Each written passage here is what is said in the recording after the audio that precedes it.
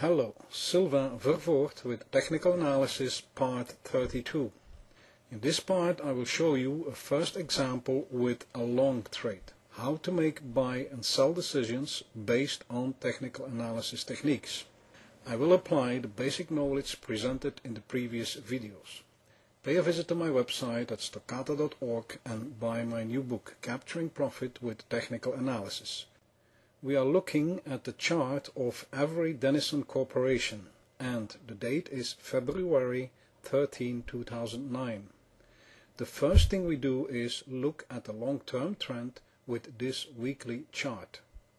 January 26, price reached a long-term high, finishing a long-term Elliott impulse wave up. We use my Elliott wave count indicator to find a count that complies with the Elliott wave rules. Now it looks like we are close finishing a first correction wave, big brackets A down. This wave is an impulse wave, curly brackets 1 to curly brackets 5, with an extension in the brackets 5 wave with the impulse waves brackets 1 to brackets 5. A Fibonacci projection from the start of this extension wave and the turning point at brackets 1 gives a price target of $17. When this last wave, brackets 5, is completed, it also completes the curly brackets 5 wave and the first big correction, big brackets A. We expect after that an up move for the creation of big brackets B. This is an ABC up correction. Let's have a look at the daily chart. On the daily chart we can make a more detailed Elliott count. We are waiting for the completion of wave 5, brackets wave 5 and curly brackets wave 5 to complete the first big correction wave, big brackets A. Let's switch to a more clear short-term view. If we make a short-term historical Fibonacci projection from the top of curly brackets 4 back to wave curly brackets 3, we get a confirmation for the $17 target proposed on the weekly chart. We can try to find out when this target could be reached. The best estimate would be first week of March. The $17 price target from the weekly and daily Fibonacci target is crossed in that period by the median line of the Andrews pitchfork. Price is expected to move towards this median line. Also, the last downtrend and inverse downtrend line point to the same period, and they form for now a wedge pattern. So there is a good chance for a break to the upper side later on. Let's watch for the next price move. Price reaches a low at $16.70 and makes an upturn now, breaking the downtrend line with the closing price. Note that price still did not touch the median line of the pitchfork. If price starts moving up now, it should move above $33 to move above the start of the upper pitchfork line. If we are at the end of the long-term downtrend, we can expect a bigger up move now. The candle chart is showing a morning star reversal with the last 3 candles. Setting a stop at $16.70, the low of this pattern, and buying now, March 10, 2009, at $18.40, keeps an eventual loss limited to 10%. It looks like it is a good time to buy. Looking at the 14 periods RSI indicator, note how it is moving in the oversold zone with higher bottoms positively diverging compared to the lower bottoms in price. One more confirmation for the buying decision.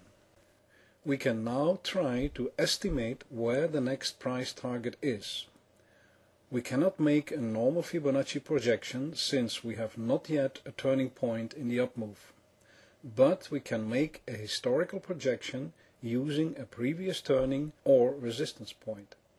Most acceptable here seems to be a gap in the previous downtrend that will present resistance for the up move. This gives price targets at $20.50 and $29.50. When could the target of $29.50 be reached? A pitchfork can help us for this estimate. But we have a problem since we do not have a third reference point. So we will have to find an acceptable angle. Thinking about action-reaction lines, we can use the angle of the previous uptrend line below wave 5 and B.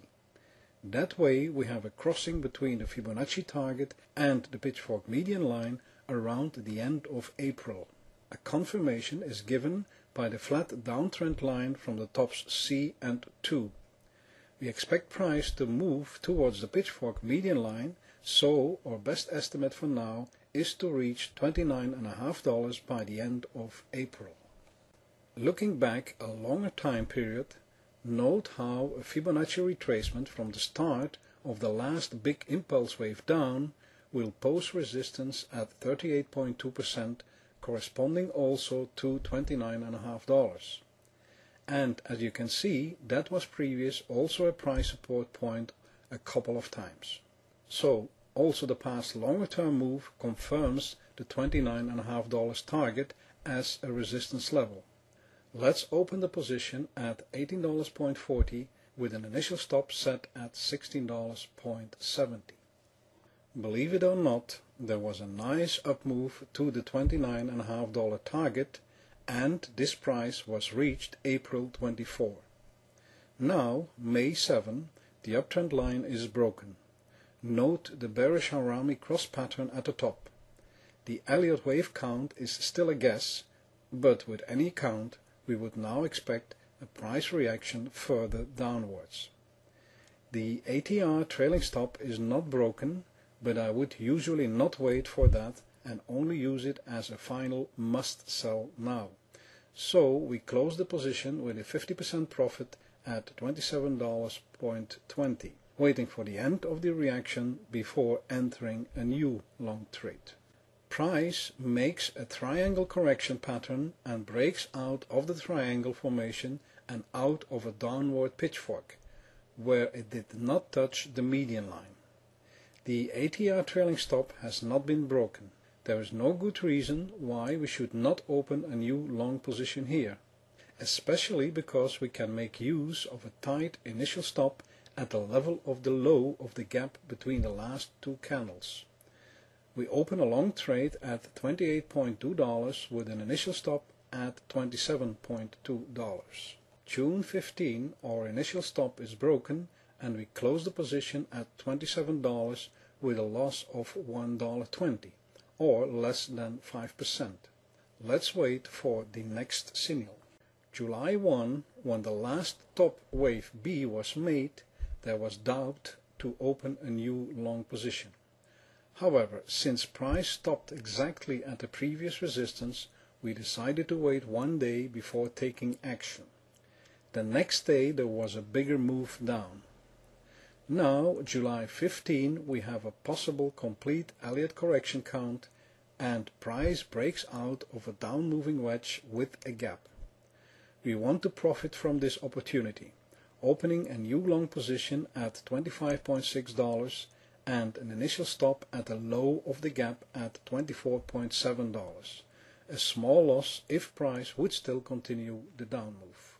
It was a nice up move. We are closing the position October 28th at $35.6, a nice $10 or more than 30% profit. End of July there was a big one-day move that broke the ATR 3.5 stop slightly. Since it was not confirmed the following day, we adapted the trailing stop with a 3.5 multiplication factor for the higher volatility in this up move. Now the accelerating trend line and the trailing stop is broken. Enough signals to sell. Time for you to do some work. In a long-term uptrend of CAM, there were some months with a flat correction move. Now a new up move started with a lower degree impulse wave the second half of September, finishing a new wave 1 half of December. Next there was a correction wave brackets 2. This down move is now breaking the downward trend line. The new turning point is at previous support and resistance at 38.2% Fibonacci retracement of the complete wave brackets 1 and at a reaction line. This may be a good moment to open a long trade to catch wave brackets 3. Before opening a long trade, try to answer the following questions. What is the value of your initial stop setting? What is your target price? When do you expect this target price to be reached? Is the risk to reward ratio okay? What will be your profit taking base? You can find the solution at stoccata.org/youtube/solutions.html.